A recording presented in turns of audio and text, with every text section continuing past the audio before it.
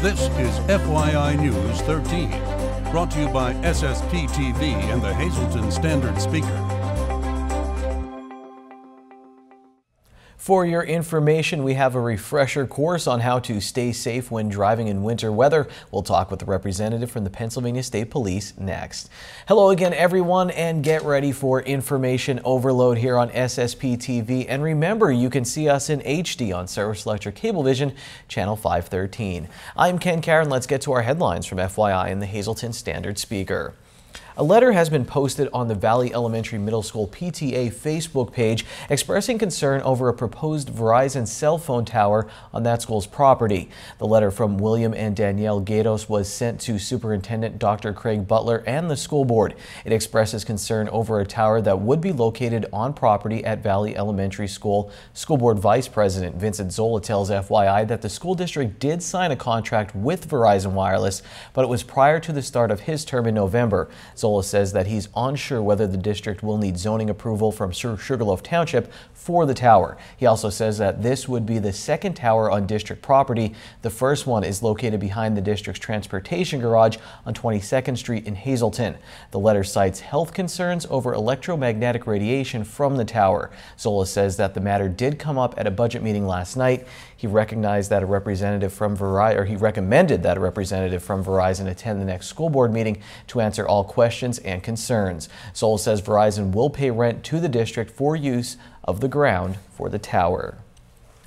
Two groups trying to build a dollar store in Cunningham are appealing a zoning decision that went against them. CGP Acquisition and Development and Capital Growth Buckhalter want to build a Dollar General off of Route 93 near the residential development Lukey Manor. The appeal will be heard at a zoning board meeting on Tuesday at 7:30 p.m. at the Borough Building on Main Street.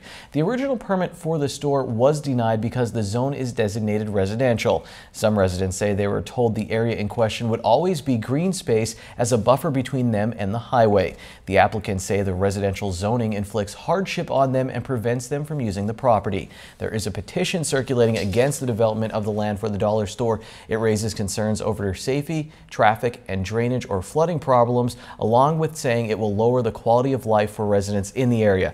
For more information on this story, check out the article written by Kelly Monitz in today's Standard Speaker. Hazleton City Council has voted to override a budget veto made by former Mayor Joe Yanuzzi. Council voted unanimously to override the veto of a budget it passed last month. Meanwhile, Mayor Jeff Cassett has proposed tax and fee increases that would allow for a non-emergency police dispatcher and as many as 6 full-time cops. Council and the mayor must now come up with any additional amendments. The final budget must be adopted by February 15th.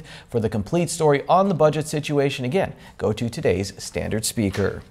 Well, 2016 marks a major milestone for our media partner, the Hazleton Standard Speaker. This weekend, the newspaper will kick off its 150th anniversary celebration with a 72-page insert. John Patton, the operations manager for the Standard Speaker, talks about the anniversary on a brand new Sam Lassant show. It's 6 sections and it's a history of everything in the community. You'll see some front pages and you'll see the old Plain Speaker, Standard Sentinel, some of those things that came about. But the history of the newspaper business is interesting in itself, but the history of the newspaper business in Hazleton, really is something different. And so we'll walk you through from, for 150 years, some of the old editions. You'll see some names on papers and you'll be like, oh, okay, and you'll see how all those papers, a lot of them small, weeklies or whatever, and how they became, the one paper that now is the only paper in Hazleton. Don't miss the special anniversary insert in this Sunday Standard Speaker and hear all about the anniversary year on this special Sam Lassant show tonight at 7 p.m. and 11 p.m. with additional broadcasts throughout the weekend. And from everyone at SSPTV, happy anniversary to our media partner, the Hazleton Standard Speaker. We look forward to working with you for many years to come. Well, unfortunately, Old Man Winter has finally shown his face in Northeast Pennsylvania, and with his arrival, we have some tips to share on how to stay safe on the roads. We spoke with Trooper David Peters of Pennsylvania State Police Troop N in Hazleton about how to drive safely in the ice and snow we'll be expecting in the hopes to prevent accidents this winter. Well, it's always tricky driving in the winter. Most people that we see that come across are most of the time driving too fast for conditions. They're not, you may think the road is wet, but if the road is wet and it's 10 degrees, there's a strong chance that there's some possible icy situations on that road. So, slow down, give yourself plenty of time to go, drive with your headlights on, especially diminished, whiteout areas so you're more visible to other drivers on the road, and just take your time. You have to really take your time. I mean, most of the time we do come across people, it's because they're driving too fast for the conditions, or they're not prepared for the sudden changes in how they change in altitude and things like that. And that's where we see most people get into traffic collisions in those particular spots. To stay up to date on road conditions, head to 511pa.com, or you can download the 511 app. Recently, a young Harwood resident wrote to the editor of the Standard Speaker to let off some steam after his bike and his sister's bike were stolen. Well, Eugene Ivanko of West Hazelton read that letter in the paper and decided to give 11-year-old Drayden Cull a new bike that he had. According to the Standard Speaker, Ivanko reached out to prove to Cull that there are good people in the Hazelton area. Another generous local resident is donating a new bike to Cull's sister, Kayla. And a big congratulations to the first, second, and third place winners of the 2016 Hazelton Area School District Spelling Bee.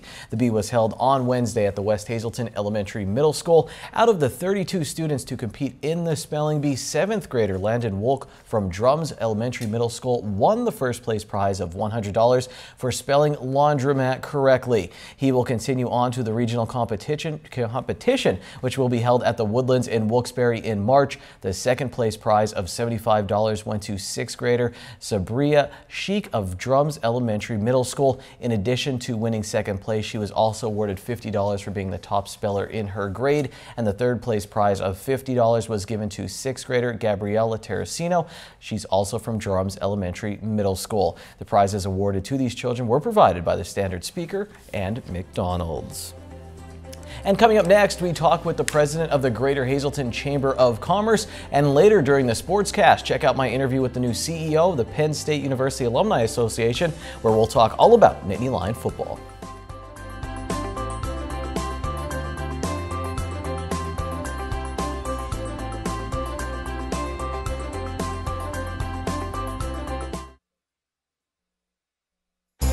This is FYI News 13, brought to you by SSPTV and the Hazelton Standard Speaker. Well, it's a new year for everyone and a new year at the Greater Hazelton Chamber of Commerce. And here to tell us about the plans and what's upcoming for 2016 is Mary Malone, the president of the Chamber. First of all, great new year ahead of us with a lot of things happening in downtown Hazelton right off the bat. We are, Lisa. Happy New Year to you and to all of your viewers here at SSPTV from the Chamber, the Greater Hazelton Chamber of Commerce. And we've already got a pretty full calendar for 2016. So some highlights. New mayor in the city of Hazelton, and he's going to kick off our red carpet legislative series.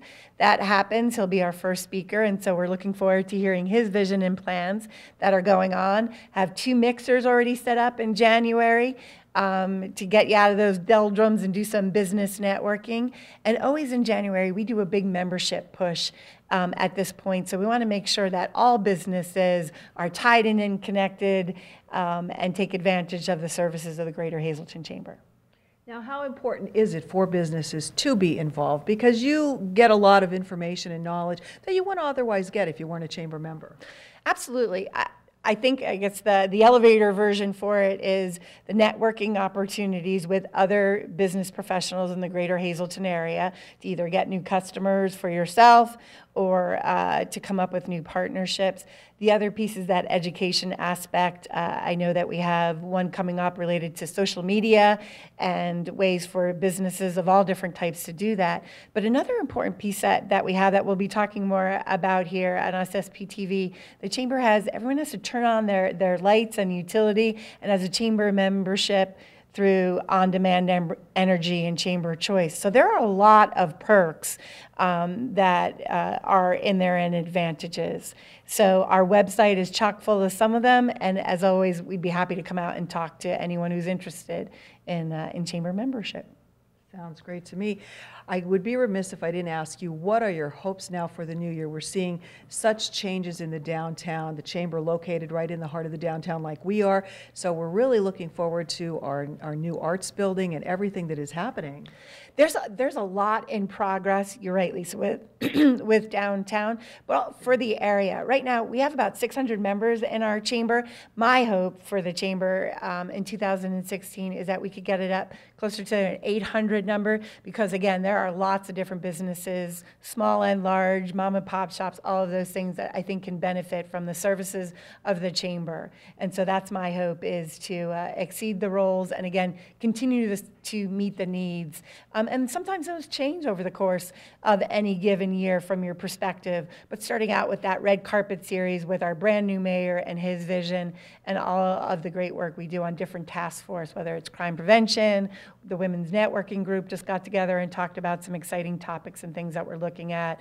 If we're looking at, again, before we know, it'll be time for the PA cleanup that the chamber spearheads, and Fun Fest will be right around the corner. So lots of different, I know, right? We'll be saying Merry Christmas again before we know it. So some good things. But again, that those businesses take advantage and that the chamber can add to their success. All right, well, we hope this is a very successful year for everyone here in the greater Hazleton area. Mary, stop back often this year and keep us up to date. Will do. Thanks so much for having us. Mary Malone from the Greater Hazleton Chamber of Commerce. Time now for FYI News 13 weather.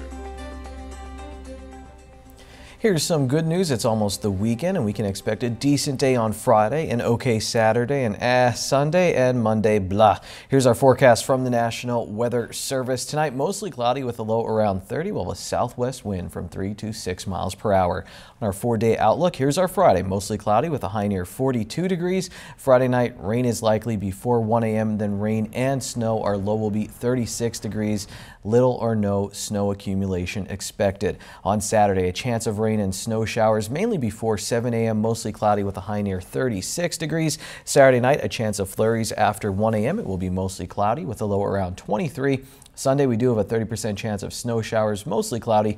Our high will be near 28 degrees. Sunday night, mostly cloudy with a low around 13. And then on Monday, Martin Luther King Jr. Day, partly sunny with a high near 20 degrees. So I guess it's not that bad. Monday night, mostly cloudy with a low around 11 degrees. That is bad, but it could be worse.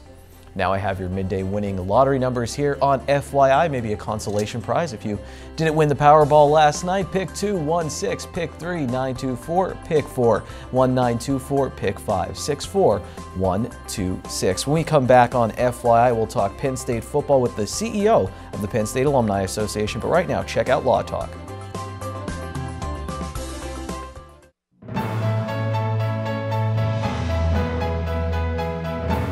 Hello and welcome to Law Talk. Today we're going to talk about a very oftentimes tragic but very important subject involving motor vehicle accidents, and in particular victims of motor vehicle accidents who have been victimized by a drunk driver. And Alexis spent 7 years as a prosecutor in the Luzerne County DA's office. She's very familiar with that, and she can bring you all up to date on what needs to be done if that unfortunate event should happen to you or a family member.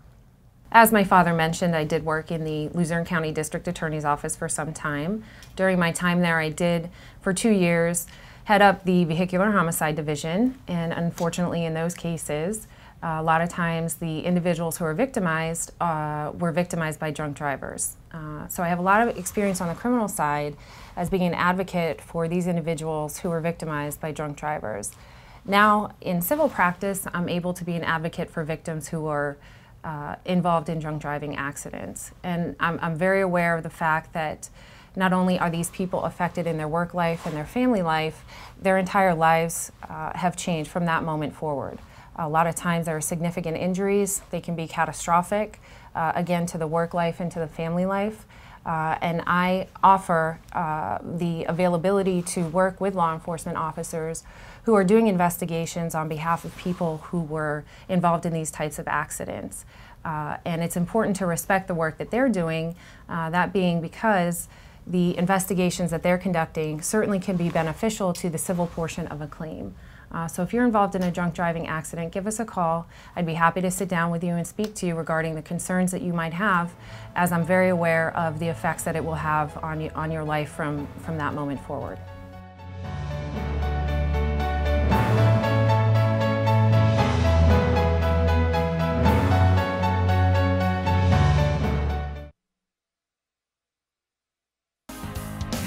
This is FYI News 13 Sports. Paul Clifford, CEO of the Penn State Alumni Association, joins us once again. And lifetime Penn State football fan, you've always had a connection to the university. Now, you yourself were a football player, so you played at Bloomsburg University. What was kind of your past playing football? So it's a really long story, and it was more of a dare than anything else. But I was a walk-on on the 1994 Bloomsburg University football team. Made some lifelong connections and some great friends. But that was my only year of really formal football ever. Became the mascot my junior and senior year, so I actually got on the field more as the Bloomsburg Husky than as a football player, but it was a great experience. Interesting background. You've been going to games. You said your dad graduated in 1972, so around the time John Capoletti was playing for Penn State. You yourself, you said, got to see a ton of games from the 80s to the 90s. What's maybe your fondest memory of being at Beaver Stadium or being at Beaver Stadium? Yeah, so my fondest memory isn't even really from childhood.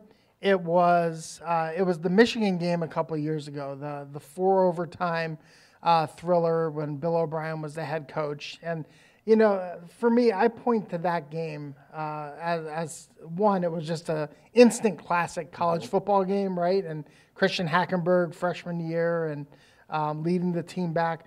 But really, it was the first time that I felt like the magic was back in Beaver Stadium after everything that the Penn State community had gone through. And it was just, it was a really moving experience to be there that night.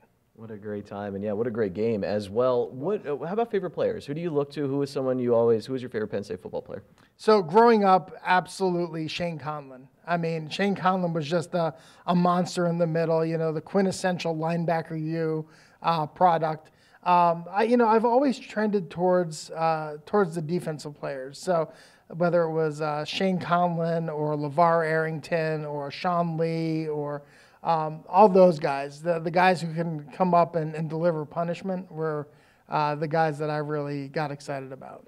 So you told me you went through a lot of the games in the 80s, I guess going up there with your father, and I've never seen a national championship. Do you remember what it was like, Penn State winning it all? Oh, I do. We saw every home game that year, and I actually have the programs from every home and away game that year. But absolutely remember, you know, the thing that sticks out in my mind of that season was the lead up to the Fiesta Bowl.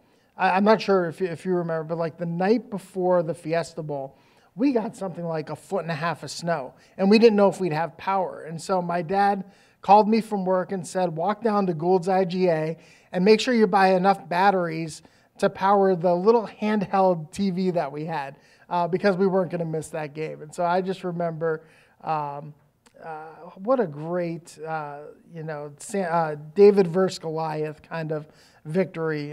It was, again, the quintessential Penn State victory. It was, the game plan, the scheme, we won it the Penn State way that day. Last thing I want to ask you, and then we'll get you out of here. So you come from Oregon now. You worked at the University of Oregon, where you have the most flashiest uniforms in college football. Back to Pennsylvania and your roots, and it's the black shoes, basic blues, no names, all game. So difference in cultures there, and do you like the plain uniform? I like and appreciate both, right? I mean, I love the innovation, and I love the the forward thinking of the Oregon, of the University of Oregon, and of the connection with Nike and the uniforms. It's fantastic. It's what you do if you're an Oregon Duck fan is what are they going to wear this weekend, right? I have the same level of appreciation for the history and tradition and the classic look of the black shoes and white uniforms. You know, my wife and I went down to the Tax Slayer Bowl, and she was joking because she's in love with the Oregon uniforms, but she said, looks like Penn State's wearing their throwback uniforms again. So it was love and appreciation for both of those, and it's what each of those institutions are known for. Well, Paul, best of luck out there in Happy Valley. We appreciate you checking in here, back near your hometown, as you take over the Alumni Association of Penn State. Thanks, buddy. Thanks to Paul again, who hails from Sugarloaf, for sharing some memories with us. To the FYI Standard Speaker scoreboard now. Huge dual wrestling matchup in the Wyoming Valley Conference, and Tunkhannock, they take the win. They give Hazelton area their first conference loss of the season, and Tunkhannock stays undefeated in the Wyoming Valley Conference Division I standings. In the Schuylkill League, there was another showdown where Pottsville beat North Schuylkill. Also in the Schuylkill League, Tamaqua and Monterey area, they both took losses in wrestling. The Wilkes-Barre-Scranton Penguins, they trailed by 2 goals twice in their game against St. John's, but no worries, they came back and picked up their 7th straight win. All right, thanks for watching the Sportscast. Here comes the social report, and then I'll be back to wrap things up on FYI. Thursday is $1 burger night at Bottlenecks. Get a juicy 4th pound burger for only $1 all night long. Good evening, everyone, and here's tonight's Talk of the Town report. First tonight, Catholic Social Services Auxiliary has planned a night at the races to benefit the programs of the agency. The event will be held Saturday, January 16th at the Family Center located on Church Street. Doors open at 6 p.m. and the post time is slated for 7. Tickets are $10 in advance or $12 at the door and can be purchased by calling 570-455-1521. And finally, Hazelton Public Transit is announcing that their office will be closed Monday, January 18th in observance of Martin Luther King Jr. Day. Bus services will continue uninterrupted. The office will reopen and resume normal office hours Tuesday. For info, check out ridehpt.com. That's tonight's Talk of the Town. News 13 would like to send sincere condolences to the family and friends of these recently departed.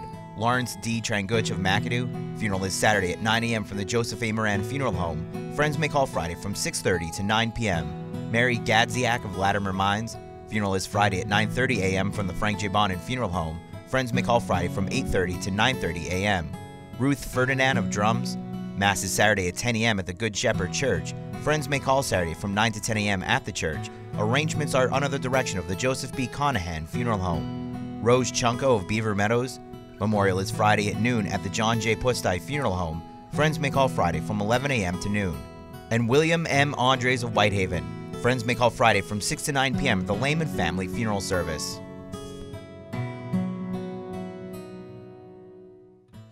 Attention pay-per-view subscribers, if you see your name now on News 13, you have 13 minutes to call in and win a free movie from Service Electric Cablevision. Our winner tonight is Lawrence Ambrose of Freeland. Lawrence, if you're watching, give us a call, 570-455-7267, extension 104.